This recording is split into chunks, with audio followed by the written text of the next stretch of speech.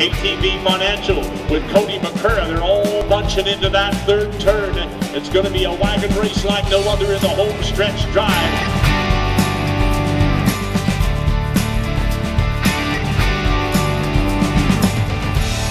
All right, today we're talking nutrition. We feed the horses morning and night.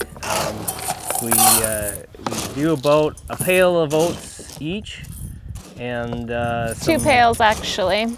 What's that? 2 pails. Oh, 2 pails each, and then we put some. What are those pellets? Yeah, a scoop of pellets. Scoop of pellets. Some stuff we call probiotic, and that's it. No, a scoop of salt too. Yeah, scoop of salt too. That keeps their minerals up and all that good stuff. Oh, I guess it's short time. I didn't realize that.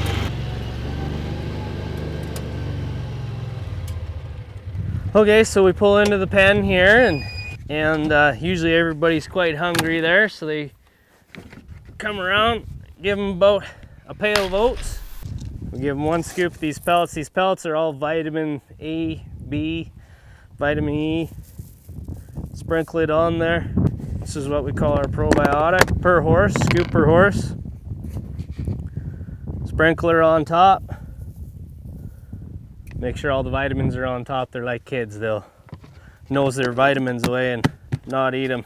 Then that's it, I think. At home, we usually feed them out in the pens here. They eat, we find they eat a lot better. On the road, it's different. They have their own individual pails underneath the barn, and they get their individual vitamin mix and all that good stuff.